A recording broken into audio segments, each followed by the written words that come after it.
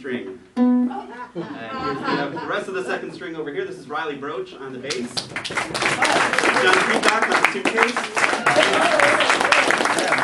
And I'm playing baritone ukulele. And friend, if you don't know what I'm talking about, then either you are closing your eyes to a situation you do not wish to acknowledge, or you are not aware of the caliber of disaster indicated by the presence of capital in your community. Well, you got trouble, my friend. Trouble right here in River City. Why, sure, I enjoy the fruits of commodity exchange and planned obsolescence. I consider that the hours I spent as a part-time temp were golden. It's how I came to realize those who do not own the means of production are compelled to bring the labor to the market in exchange for the bare necessities at a rate lower than the rate at which the owners of the means can exchange the product of that labor and call that profit. It's unpaid labor, my friend. First big step on the road to the depths of degradation. Say first, little surplus labor value. Then a thing called NAFTA. And the next thing you know, your jeans are being sold by teen in a Honda in a sweatshop. And you're listening to some big IMF Jasper hit a toe about global restructuring. It's not a wholesome plan drawn up with any long-term economic health in mind.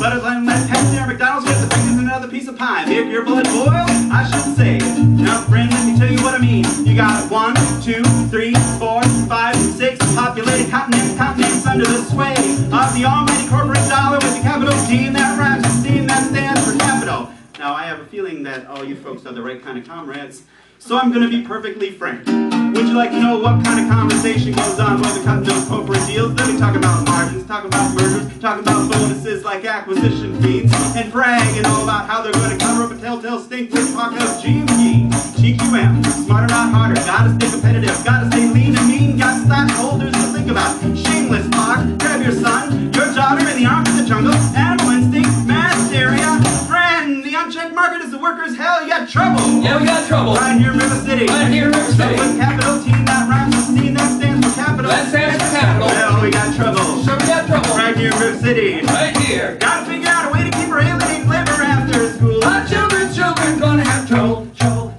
Mothers and fathers of River City, heed my warning before it's too late. Learn to recognize the telltale signs of encroaching capital in your community. The minute your son or daughter leaves the house, does he or she find himself thrown into wage-lowering competition with workers not just here, but with workers around the world, themselves caught in the historical web of colonial resource drain and practically non-existent international labor laws. Are certain words starting to creep into their conversation? Words like credit default swap, toxic assets, energy, tax cuts, lift American spirits, fat finger.